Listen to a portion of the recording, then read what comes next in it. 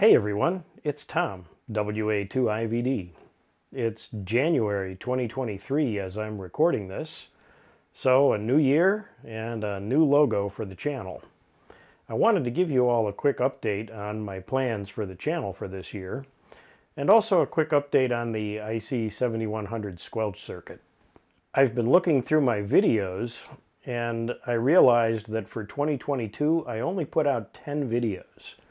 So my New Year's resolution is to put out more videos for this year, hopefully a lot more, but I'm not going to commit to any particular number. The interface and squelch circuit for the IC7100 is coming along, and it has expanded a bit, as I mentioned in my last update last year. I did get circuit cards in, and I got several of them assembled, as you can see here.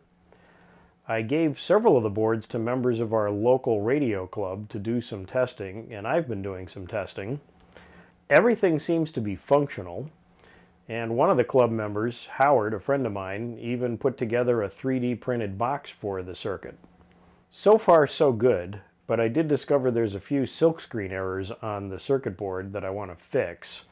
I also want to change the arrangement of the connectors to try to make it a little easier to make a purpose-designed production box for it. So I'll be working on Rev 2 and getting some more cards made and ordered, and then once I get those in and get that tested, I think I'll be ready to offer circuit cards, probably a kit, and possibly a production assembled unit.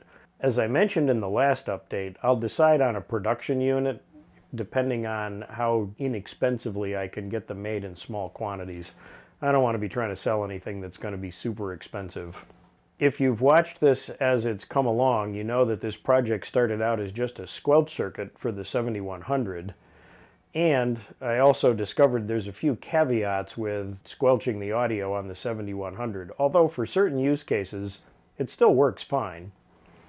But I decided to expand it to some of the other signals. By adding the 8-pin connector to the board, it also works for several other Icom models. As I was researching this, I didn't realize how many models this was going to work for. It turns out Icom has been really consistent about how their accessory interface operates for quite a few years. So this circuit, when it's done, is going to work for all of these Icom radios that you see scrolling past here.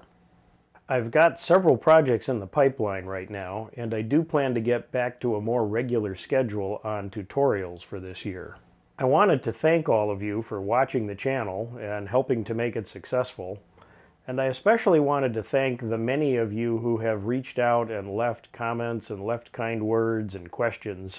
And I just want you to know how much I really appreciate that. It does mean a lot.